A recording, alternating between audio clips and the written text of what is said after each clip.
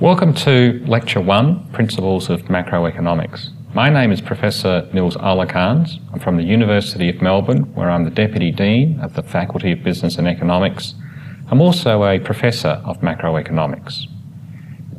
In our first lecture, what I'm going to do is describe for you the discipline of macroeconomics, explain a little bit about economics itself and how macroeconomics fits into the broader discipline of economics, talk a little bit about the methodology of macroeconomics, and then describe for you some of the main themes that macroeconomists look at, which will also be the main themes that we will cover in our course.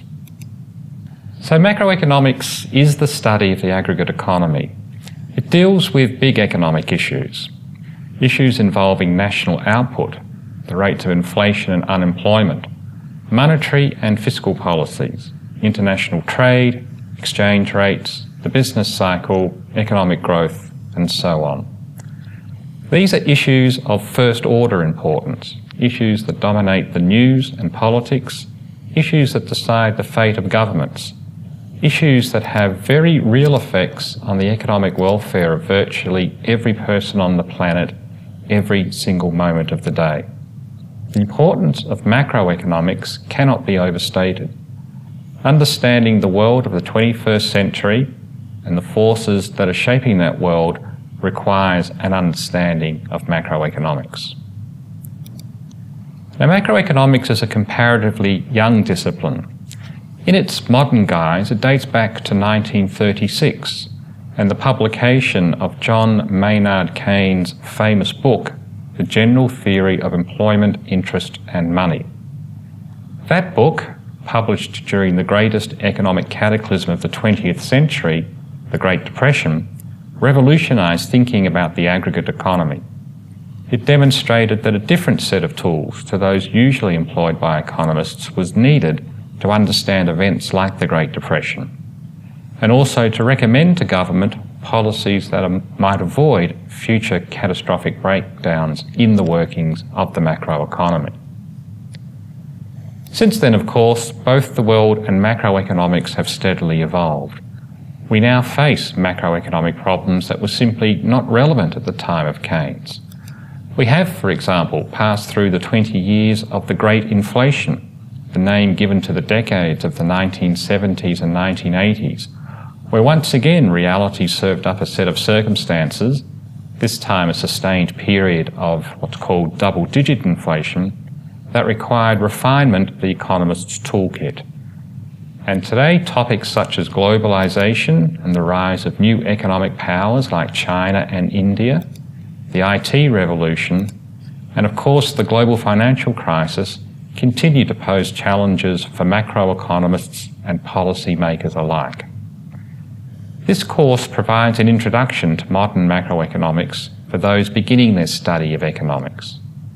It does not attempt to provide an encyclopedic treatment of the discipline. Instead, my approach will be to emphasize some of the key ideas that have shaped modern thinking about macroeconomics, and to present those ideas in as intuitive way as is possible. Throughout the course, I will encourage you to think like an economist by providing examples from recent economic history to show how macroeconomics can aid in the understanding of important real-world events. Too often, in my view, macroeconomics is presented as a series of disputes between scholars. And certainly disputes among macroeconomists occur. And the arguments and subsequent debate are an important means by which the discipline moves forward. But it is also wrong to suggest that there is not a great deal of common ground amongst macroeconomists. In essence, ideas about the workings of the economy that have proven their usefulness over the years. And it is these ideas that form the core of this course.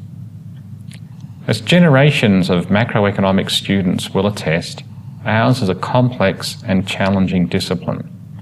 It requires proficiency in an extraordinary wide range of skills.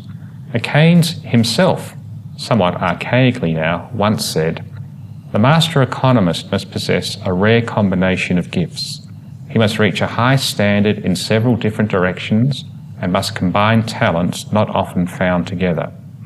He must be a mathematician, historian, statesman, philosopher in some degree. He must understand symbols and speak in words. He must contemplate the particular in terms of the general and touch abstract and concrete in the same flight of thought. He must study the present in the light of the past for the purposes of the future. No part of man's nature or his institutions must lie entirely outside his regard. He must be purposeful and disinterested in a simultaneous mood, as aloof and incorruptible as an artist, yet sometimes as near the earth as a politician.